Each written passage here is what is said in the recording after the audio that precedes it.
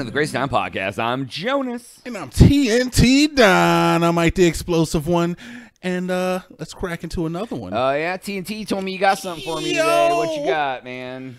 I do have something for you, Jonas. Now, we usually talk about current events and stuff, but I feel like this would be a good time to just talk about how we doing in life, you know? We often just talk about what's going on with us. And I had an occurrence happen to me that I feel might be relevant to bring up.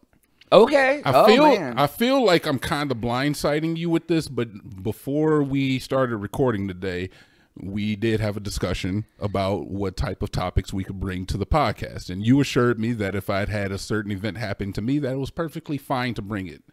Yeah. So we're going to bring it. Oh, man. Okay. All right, Jonas. I'm not going to belabor this for too long because people at home are wondering, but you had a birthday just recently. Happy birthday, by the way. And we had a little excursion where we went out on a party boat. I'm not going to name any names. Don't worry. You're safe. Okay. I was the only black person on this boat. Okay. Generally not an issue for me. I've had a lot of white friends, you know, in the past, Jonas. Usually not an issue. And I've had some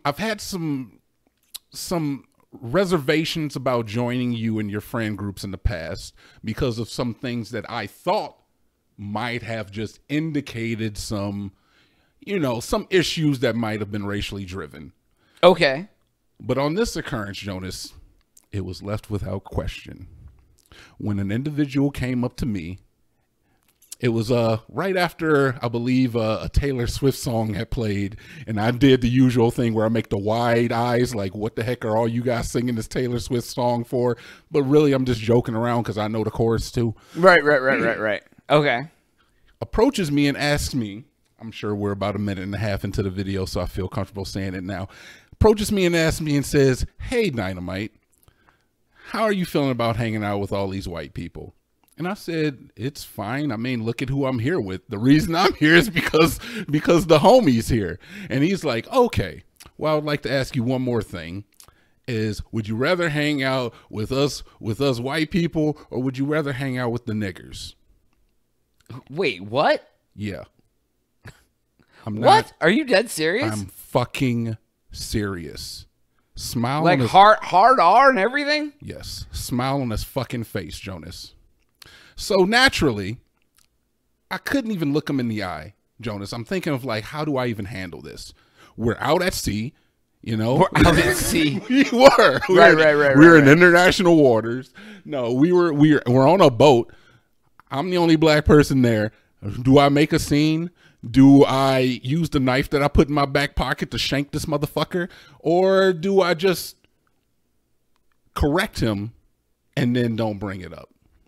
Okay. Well, I chose the latter. I chose to correct him and don't bring it up. Now, mind you, Jonas, when I expressed to this individual that I don't know why you would feel comfortable coming up to me speaking with that type of language when I don't even use that type of language. Okay. When have you ever heard me say some shit like that? Very seldom. I barely hear you say the A, let alone the hard R. Exactly. Right. Like, frankly, like I don't use that nomenclature on the channel. I don't use it in my everyday life, but it doesn't say that I would never use it. But regardless, I expressed to him is that I've known you for damn near 20 years of my life and that you've never gotten out of pocket like that. And thus you have earned my respect, Jonas. When I see you, honestly, Jonas, I see a black person. Aw. Okay. I don't know. Wait, hold on. I don't want to deter from your story, but absolutely. We'll circle back to that. Absolutely. Okay. But jokes aside, the individual obviously intoxicated, may not have meant much, but he did express to me after I made him feel like he was not going to be attacked at that moment. He expressed to me that he grew up in a family that was a little bit racist, and I said, "Yeah, I can tell." And he expressed to me is that he didn't know if I was one of the ones that would accept him saying that word or not. And then I told him, "Brother, it's cool. Just don't ever say some shit like that to me again." He expressed to me is like, "I didn't know if you were one of the ones who was religious or not." The cleanup was messier than saying the fucking word to me. Oh my God. So naturally, so instead of just being like, "Oh my bad," tried to like, bro, it kept going and it got more and more offensive as it went along. But me and my everlasting patience and my stoic nature, I just decided to just go ahead and let it slide. Now, the real question was I going to bring this up to you? Because when it comes down to it, these are your friends, quote unquote. This is your friend group. This individual is one of the titans in your friend group. One of the ones who people probably wouldn't expect this individual to necessarily go there. I didn't expect it. Like, as you are talking about this, I literally have no idea who you're talking about because that type of stuff has never come up. Granted, a lot of the times I'm playing volleyball, I'm not like doing other things, but that hasn't ever come up ever. So I literally have no idea who you're talking about. Don't worry, I'll let you know after the video. I'll give you names. Right? No, for sure. Now that we've gotten that off and out, I just have to express to you is that I didn't think it would affect me. I really didn't. Right. I really didn't. Well, I mean, no, I mean, like, I'm honestly surprised. I mean, I appreciate that you didn't cause a scene on the boat. Like, but I appreciate, I would have rather you came to me and said, "Hey, what the hell was going on with your friend?" And I could have addressed it too. Look, I'm not gonna subject myself to consulting the white person to handle the business of me feeling well, right, and I don't mean it.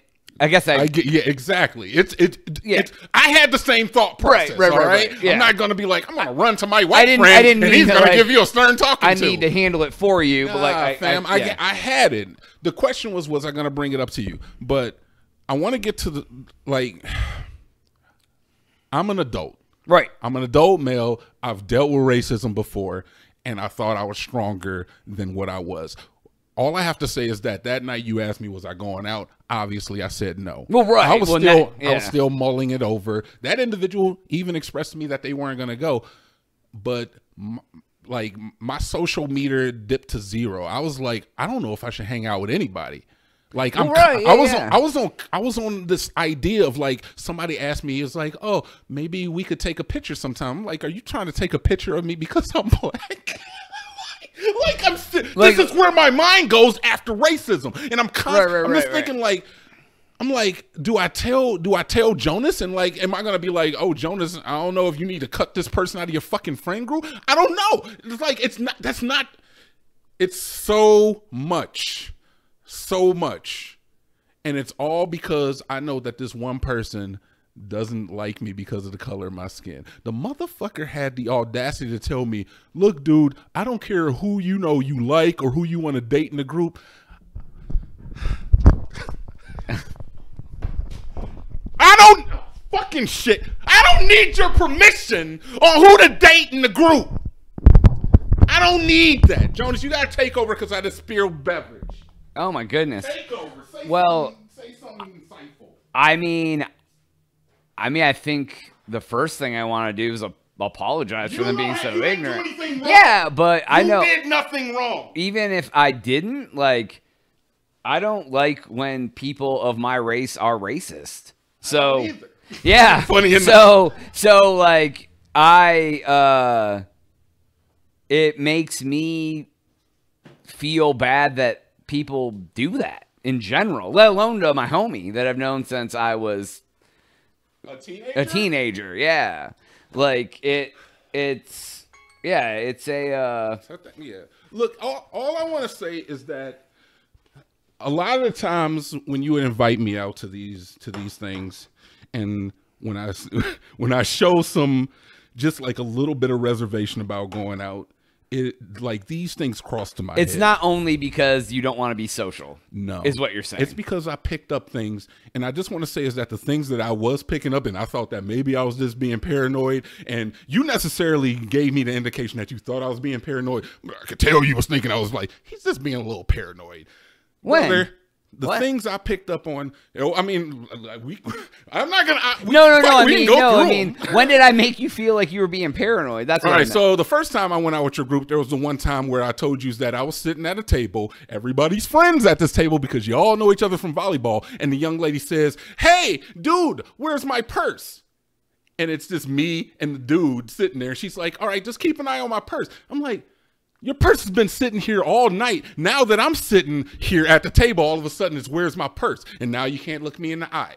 Very funny. And then there was the next time where one of the individuals felt so comfortable because he had been in the streets of Mississippi or Louisiana or whatever the fuck. He was like, "Look, brother, I want to tell you right now is that I think you are real." And I was like, "Hold up, what are you trying?" He's like, "I'm just going to say it. I think you are real." And I was like, "I appreciate it if you didn't say that. I appreciate it if you didn't say that." We was towing the line of him saying the N-word to me right there, which is just fucking insane to me. Why would you say some shit like that to me? It's not like I walk around saying it. I just don't understand it. It's the one thing that I ask a human being not to say with no verbal that's needed to even convey that information to you. Everybody knows, don't say nigga around a black person. It's not that fucking hard. And you think that it's harmless, but honestly, it puts us on fucking edge. Like, I'm on fucking edge right now.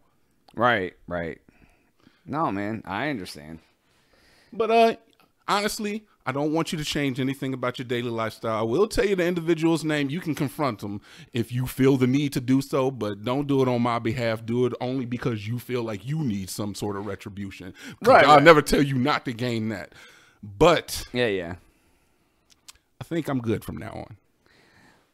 Understandable, man. And I'm sorry, man. You didn't do anything wrong. I know, but like, I still put you in that situation. Brother, it was your birthday party. I was going to show up regardless. Well, right, but I think, I mean, if I would have known, you know what I mean? Like, I don't know. You know what I mean? Look, man, I just never believed that it was truthful, but I mean, look, Texas is living up to Texas as it's gonna be, you know. So I feel like I'm a little to blame because, like a reputation is there for a reason. And that's crazy that I feel like I'm blaming myself. Look at that.